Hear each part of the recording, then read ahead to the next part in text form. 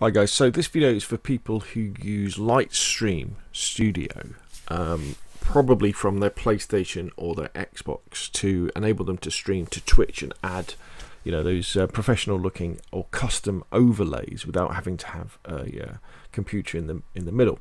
So you may well have a custom project that you've got, and you think, okay, so things like pictures and borders, these are all fairly easy things to do. Even adding music isn't too much of a challenge, but what is complicated is adding custom notifications. So this is, you know, when you're streaming away, somebody follows, someone subscribes, someone raids, that sort of thing, and you want it to come up on the video, don't you? So and so has followed, someone has subbed for the 4th month in a row, that sort of stuff. How do you do that really easily? Okay, and the answer is integrating into your Lightstream project StreamElements.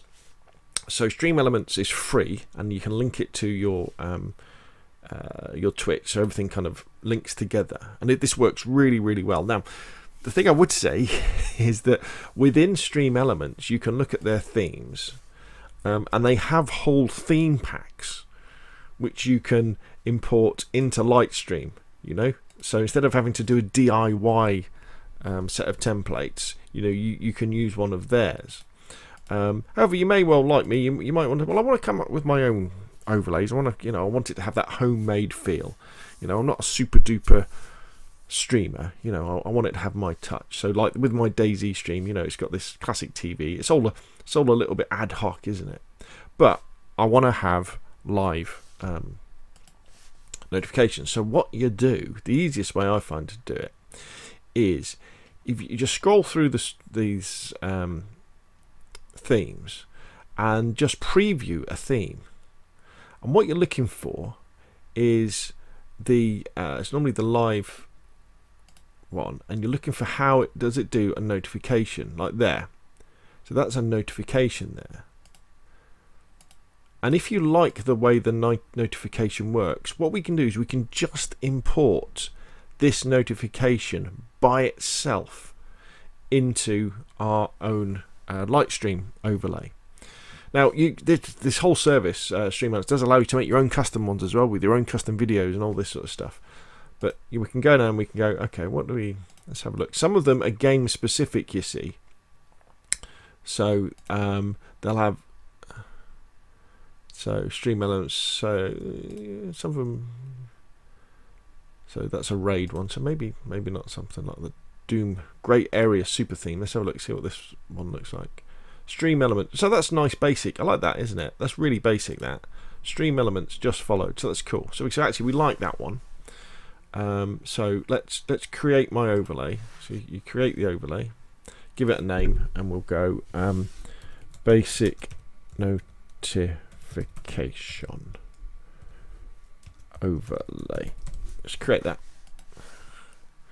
and then see it in the theme in your overlays. So it flicks you over here, and you're looking for, it will be the live one. So there we go. So basic notification overlay, great area in game overlay. So if we go in and we edit this,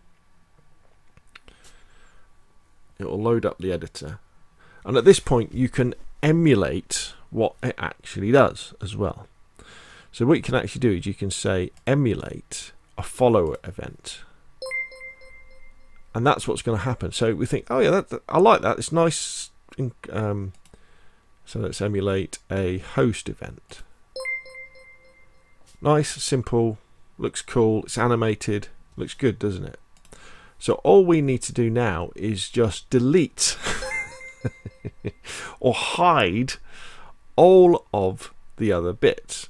So you do is so the alert box is the one we want. I don't think you can do it, so you just go down like this and you're turning off all of the boxes like this.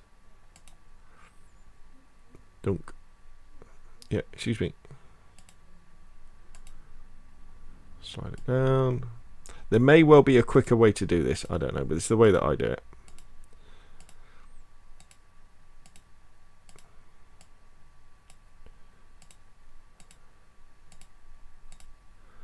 So basically now on the screen, all that should happen is that. So once we're happy, we just save that there like that. Just save that. And then what we do is we get the overlay URL. So you copy that. And then we go back to Lightstream.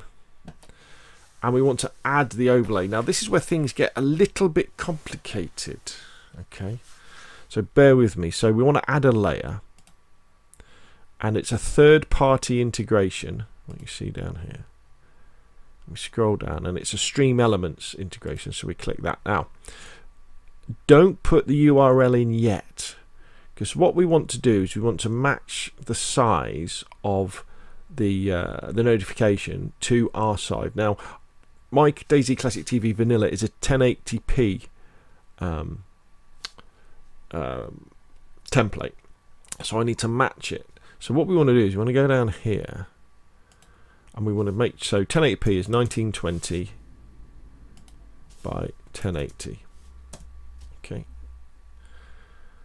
and then we want to make sure the scale is the same, so it's 1920. Oh, and often it will do that. I think it's probably done it automatically now. So then you just match it up. Ooh. Make sure it matches like that. So just click on scale, 1920 by 1080. Yeah, so it's done that already. And then what you do is that in this case the StreamElements stays on top of the television. So if I quickly go back here and do you'll see it working live. If I do emulate subscriber gift and we quickly screen back, that should. Oh, excuse me. What did I forget to do? I forgot to add the URL, didn't I? So paste the URL in. Right, so that's pasted in now. So now if we simulate a subscriber event, dunk. There it appears. What else could we do? Cheer event, tip event, $50. And that's going to appear there.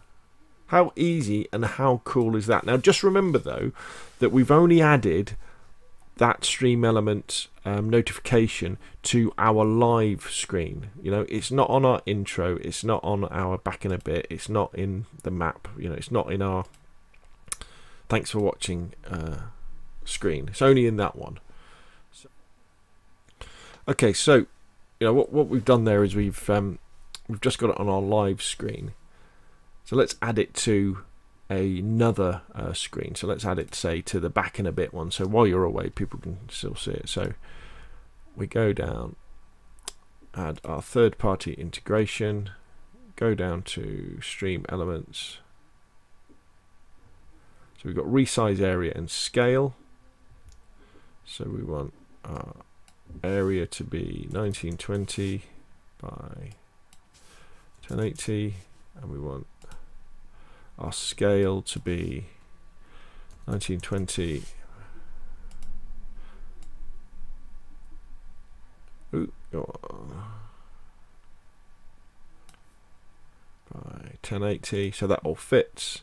And at this point we can then paste in the URL. And again, this must be on top of the picture. Then if we go back to StreamElements, we can simulate a tip event.